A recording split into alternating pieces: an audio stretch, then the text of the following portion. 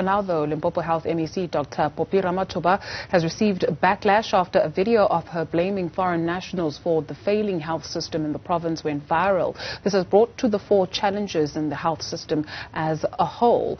Let's speak now to Dr. Alex, or Professor Alex van der Heever from the Wits School of Governance, in particular about the national health insurance, which is touted to be the solution for the ailing health system in South Africa. Prof, good to see you once again. Thank you very much for availing yourself this afternoon. So there was a call for policy engagement that happened quite some time ago, and we note that an overwhelming bulk of submissions was made by all other non-patient health policy participants, meaning what? I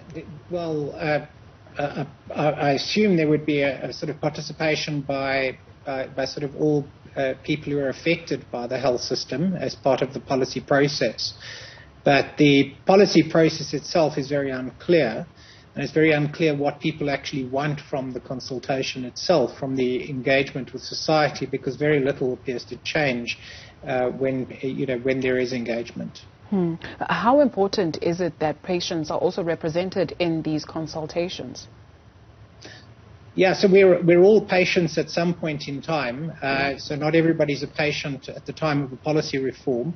So we're all actually affected and will be affected by any health reform, one way or another.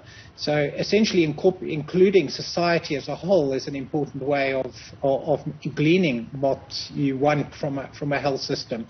But people who have been patients in the health service have a direct sort of visceral experience that they can convey in a policy process.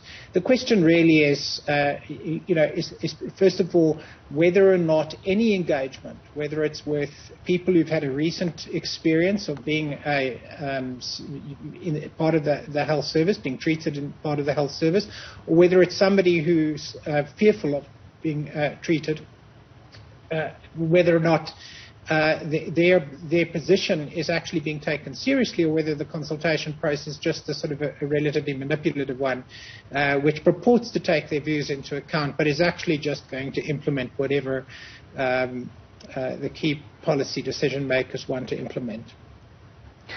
Prof, just before we let you go, we spoke yesterday of cross-border compensation, right, in relation to what the Health MEC has said. So I do wonder with the NHI, what kind of conversations are being had about that, right? So because it's touted to be the solution for the healthcare system. Yeah, so firstly, the NHI bill and all previous policy proposals are substantially lacking in any kind of detail.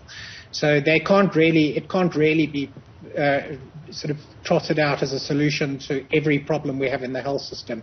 You have to focus on these things specifically. And the cross-border compensation issue is one that requires a specific focus, and it's, as with many other, that's not the only health-related issue, and it's most certainly not the biggest one. But to address it, you need a concentrated and focused process. You need to understand what you're doing. You need to work out what kind of systems you need to have in place and what kind of multilateral agreements need to be in place. You need to get a team working on it and deal with the problem. What you don't want to do is to basically start attacking patients who are crossing the borders to use South Africa's services. That's not how you solve complex policy problems. And I think that this is where a concern is also with the NHI bill. It doesn't appear to address many of South Africa's complex health problems, and there doesn't appear to be any kind of analytical basis for many of the proposals being made, and they don't really seem to get to the main issues that we're experiencing as problems within the health service.